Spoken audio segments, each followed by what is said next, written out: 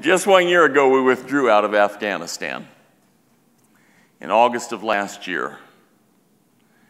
After promises to our citizens that were in that country and to the many Afghans who helped us with our work there in that country, the promises that they would not be abandoned, the promises that we would leave no one behind.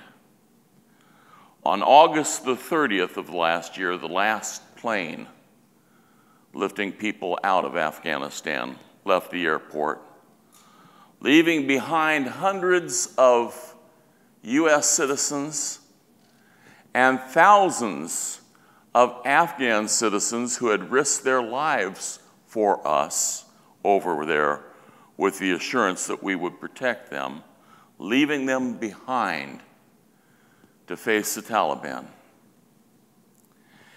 Many of those that were left behind had traveled that day on very dangerous roads controlled by Taliban patrols.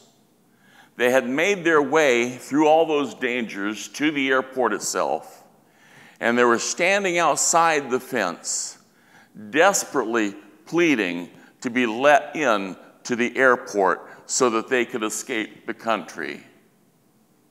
Meanwhile, the security of the airport had been turned over to the Taliban.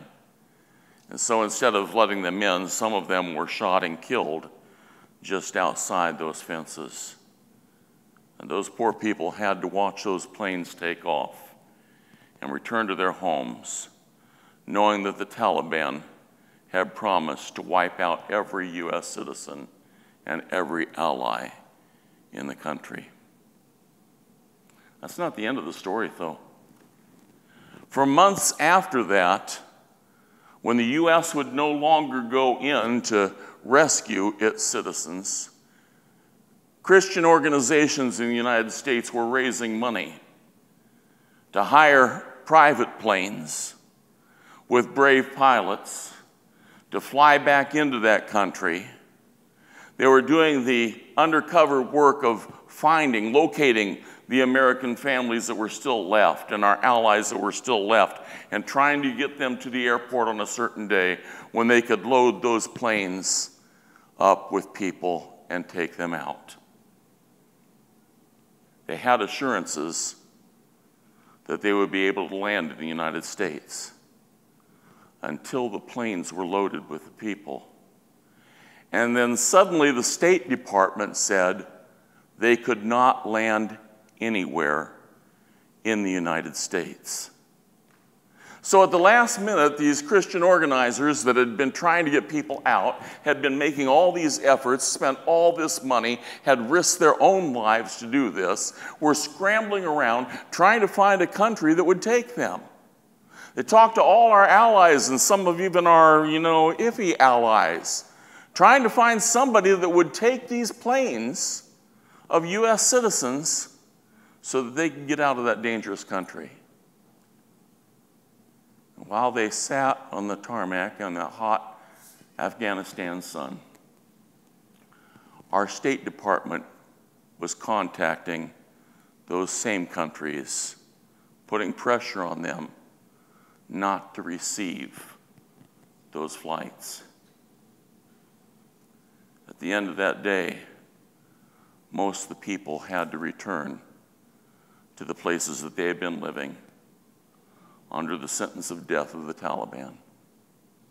These people who had placed their faith in the United States that they would not be left behind, those Afghan citizens who had risked their lives for so long, doing all that we needed for them to do on the ground at a cost of the danger of their lives.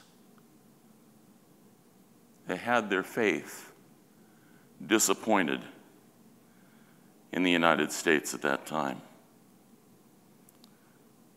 I'm reminded this morning, sadly, that not everything is worthy of our faith.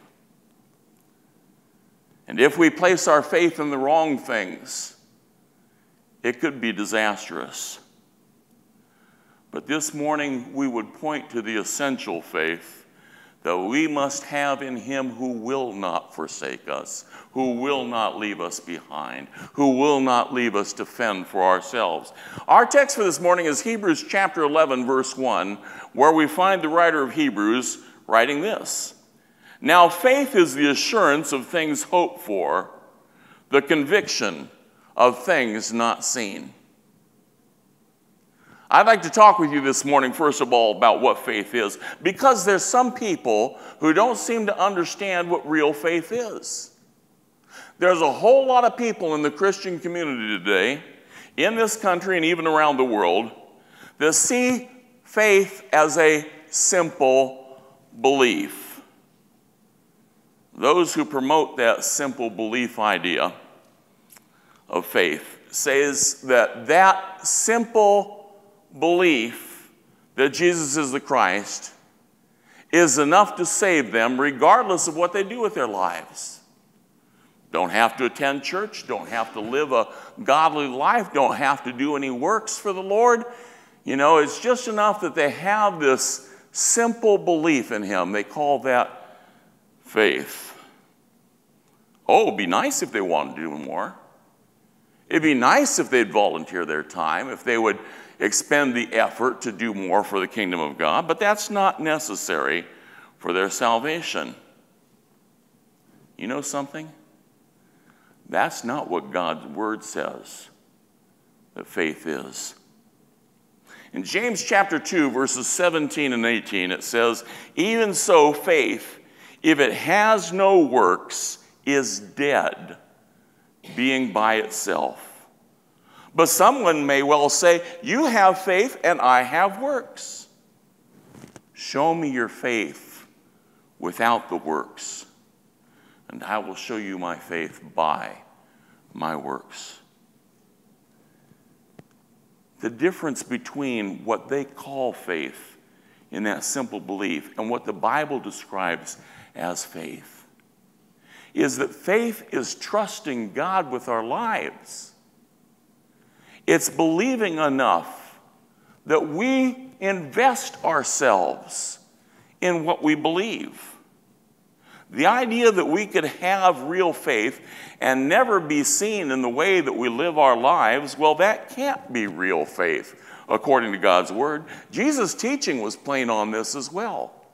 Remember what Jesus said of his picture of that judgment day? He says, many people on that day will say to me, Lord, Lord. They will claim to have a relationship to me as their Lord. He says, and I'm going to look at them and say, I never knew you. See, they had a simple belief that Jesus was who he claimed to be. But what does Jesus say was lacking? I was hungry and you gave me nothing to eat. I was thirsty and you gave me nothing to drink. I was naked and you didn't clothe me. I was in prison and you never came to visit me. I was a stranger and you did not take me in. And these people that the Lord's telling them they have no relationship to them, they said, when did we do this to you, Lord? And he said, when you did not do this to the least of these, my brethren, you failed to do it for me. What's Jesus saying there? He's not saying our salvation is a matter of works. It is an issue of faith. But he's saying genuine faith shows up in your life. It shows up in what you do. It shows up in how you live. And you can't have a genuine faith if it never shows up. If it never is shown in what you say and what you do. That's not the only teaching Jesus had on this. He also taught that his believers would be recognized by their fruits, by what they were producing with their life. Those people who had a relationship with him would be recognizable because of what they were doing. Were they saved because of what they were doing? No, absolutely not. You can't earn your way into heaven. But you can't have a genuine faith without it showing up in your life in what you do day in and day out. Real faith, as James was pointing out, real faith shows up in our actions. Faith is not simple belief. Now, other people make the mistake about the nature of faith when they think of faith as an irrational gamble. You know, it doesn't really make any sense, but I'm going to put all my chips on this one. That's the way a lot of people see as faith. Doesn't make any sense, but this is what I prefer to believe, so this is what I'm going to believe. They talk about a blind faith, or they talk about a leap of faith. There's no basis for one's faith, but they toss out all reason to cling to what makes no sense to them. That's what they see as faith. But by that irrational faith, some churches, not very many, mind you, I can't imagine this being a popular thing to draw people in, but some churches pass around rattlesnakes during the service. Nothing rational in that. But you see, faith. They're going to express it in irrational ways. Individuals do harmful things with that irrational faith. And yet, let me point out to you something. The Bible is not irrational. One of the problems we have communicating God's word in society today is that we've moved from a rational-based society to one which is based on feelings. And it no longer matters what truth is what you feel in your heart. And in that kind of mindset, the Bible doesn't have any authority unless it agrees with what you're feeling inside. But the Bible's very rational, very reasonable. It is not based on mindless supposition. It uses reason, and irrational faiths usually lead away from the plain truth of God's word to strange and twisted interpretations of that word. Now, our text this morning tells us what real faith is. I'd like for you to look at another version of the same text that we read earlier. It's in something called the Amplified Bible, which is sort of the Bible that tries to explain everything in the English language by going back to the Greek and looking what the inference there is in the Greek and then expanding what the English says about it. So this is the way the Amplified Bible writes this passage. Now faith is the assurance, title deed, confirmation of things hoped for, divinely guaranteed, and the evidence of things not seen, the conviction of their reality. Faith comprehends as fact that which cannot be experienced by the physical senses. Now you see what the Amplified Bible is doing there.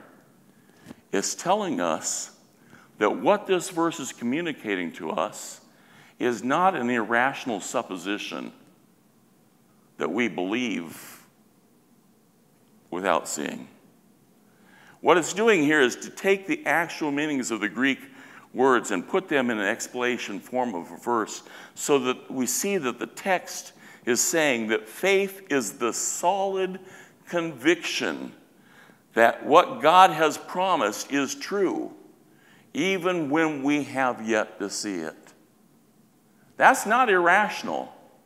When we come to know God, when we've realized what His Word says is true, then we can believe those parts of the Word where God has promised something which has not yet happened. We haven't seen it with our eyes, but we have this conviction that what God says is true, and we hold it as a reality even though we haven't seen it yet. That's what our passage is saying. It's not some blind faith. It's not some leap of faith that we're talking about here. It is the conviction based upon our certainty in the Lord that He is reliable and we can trust him with our future, with what we have yet to see with our eyes. We place that kind of conviction in many things in our daily life.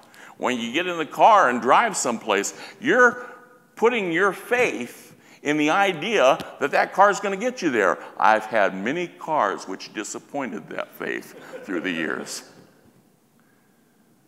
We get on an airplane.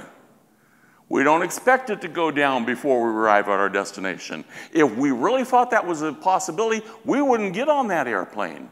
But we have faith that's going to take us to where we're going, even though we haven't seen it yet. You see, we have that kind of faith in our lives over many lesser things. But what God's Word says is, that's the conviction that we're supposed to have to live our lives about what God says will be. Haven't seen it yet, but we know this with certainty. Our God is absolutely reliable, and we live our lives invested in that truth. It would not be faith if we only trusted what we could see. As 2 Corinthians chapter 5, verse 7 says, we walk by faith, not by sight. That's what faith is. Trust in God. Investing in God based on our conviction of what he has told us. Now, one other thing I wanted to cover this morning, and that's this: how faith helps us.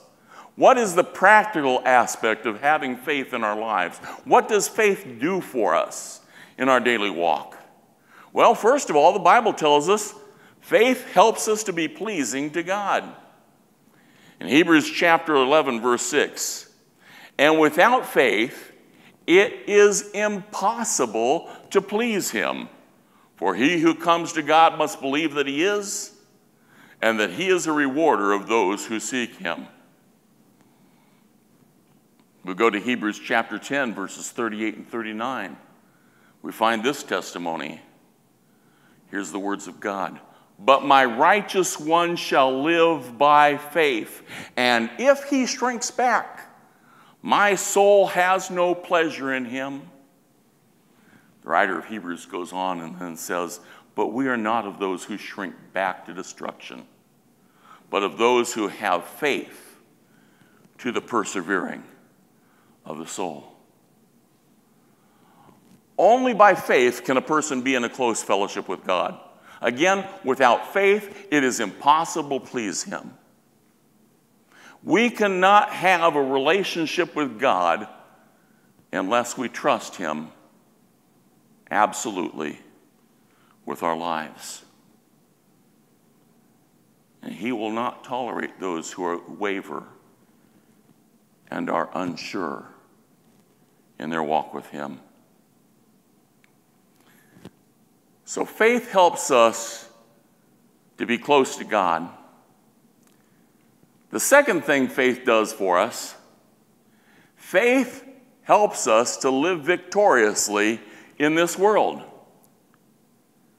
You see those Bible passages talking about our triumph, talking about our victory.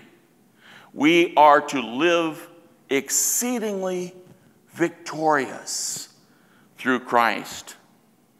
You can't live an overcoming life if you're straddling the fence.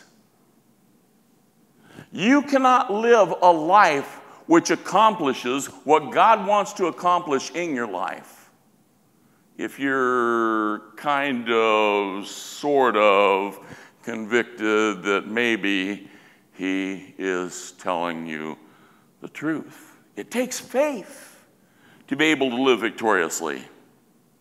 And you aren't going to live life well in this world if you're being taken down by the enemy. We have an enemy. One who is like, the Bible says, a roaring lion, which is on the prowl, seeking to destroy us. We have an adversary in Satan who wants to destroy our faith, and he's looking to destroy us. 1 Peter chapter 5, verse 9. The Apostle Peter says, but resist him, firm in your faith, knowing that the same experiences of your suffering are being accomplished by your brethren who are in the world. Standing in resistance to the enemy by our faith. Faith gets us through this world, and not just barely, but it gets us through this world victoriously. Finally, one other thing I want you to see about what faith does for us, and that's this. Faith leads us to our heavenly home. Again, 1 Peter chapter 1, verse 9. Obtaining as the outcome of your faith the salvation of your souls. That's why we see the emphasis in God's word on being faithful unto death. Real faith is not just starting well. It is that which takes us the whole way. Consider Peter walking on the water. You know the story. The disciples of Jesus have gone on ahead. They're in the middle of the Sea of Galilee. They're not making much progress against the storm. And suddenly they see this shadowy figure that looks like a man walking on the surface of the water towards them. And they're scared to death. They say, this must be a ghost. And then Jesus calls out to them. And they know that it's Jesus walking on the water to them. Now, of the disciples in that boat on that day, only one of them wanted to get out of the safety of the boat and walk across the water to Jesus. And Peter asked for permission to do that. Can I come to you, Lord? Can I walk out to you? And Jesus says, yes. And Peter steps out of the boat on the water. This man who had been fishing these waters all of his life suddenly believed that he could walk on the surface of the waters to Jesus by the power of Jesus. And he begins to walk toward Jesus, and what happens? He starts noticing the storm around him. He becomes overcome with fear, and he starts to sink. And what is Jesus' response to him? What does Jesus say to him? You of little faith. Why did you doubt? Little faith? Peter had been the only one that wanted to step out of the boat on the water in the first place. Of all the disciples there on that day, Peter was the only one who trusted the Lord enough to step out on the water. That seems like faith, doesn't it? But Jesus says, you of little faith. Because even though Peter started well, he allowed the faith to dwindle in him. It did not go the whole way. And that's what Jesus was saying when he told Peter, you have little faith. Your faith didn't take you far enough. It's all well and good to get a good start. But the goal of faith is to take us to the end. You just moved to a new town. You have a friend that's already living in that town. But as you're driving out on the freeway, your car starts chugging, and it will go no farther. You pull it over to the shoulder. Now, you don't know any of the repair services in this town. You're new to this town. And you can't seem to get internet service here to locate one. So who do you call? You call your friend. And you explain to them your circumstance. And they say, don't worry about it. I'll come out there and I'll pick you up. And the friend leaves to go pick up his friend. Halfway there, he feels hungry. He decides to stop in and get something to eat. And after he's had a full meal, he's feeling a little tired now. So forgetting all about his friend, he goes back home to go to sleep.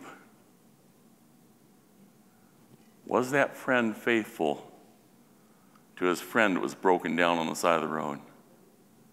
No, because his faith didn't take him all the way. It only took him out the door into his car, and then after that he forgot about what he was doing and he abandoned his friend. Faith is not about the short burst, it's about going the distance. And many people who are baptized into Christ, they fully intend to live for Jesus, but their spiritual life fades and they walk away. How sad. Because real faith must go the whole way. It takes us to the finish line. It takes us to our heavenly home. In conclusion this morning, it's all about faith. It's trusting in God that makes the most important difference in our lives. So are you ready to step out in faith? By way of invitation this morning, if you'd like to confess Jesus Christ as your Lord and Savior and obey him in the waters of baptism, if you'd like to renew your commitment to live for him, if you have any decision that you'd like to make public this morning, you're going to have that opportunity. We're going to go into a meditation time where you can think about what God's Word has said, and you can allow his Holy Spirit to bring conviction on your heart, and you can act on that this morning. Let's enter into that invitation time with a word of prayer. Father, we thank you so much for your love. We thank you, Lord, that no matter what we're going through, you are faithful to us. Help us, Lord, to see your worth and respond in faith to you. Help us to go the whole distance, Lord, trusting in you with our lives, living lives on purpose, drawing close to you because of that faith. Now watch over us, Lord, as we go through this time of personal meditation and prayer, and lead those who need to make a decision to come forward at this time. We pray in your Son, Jesus' name. Amen.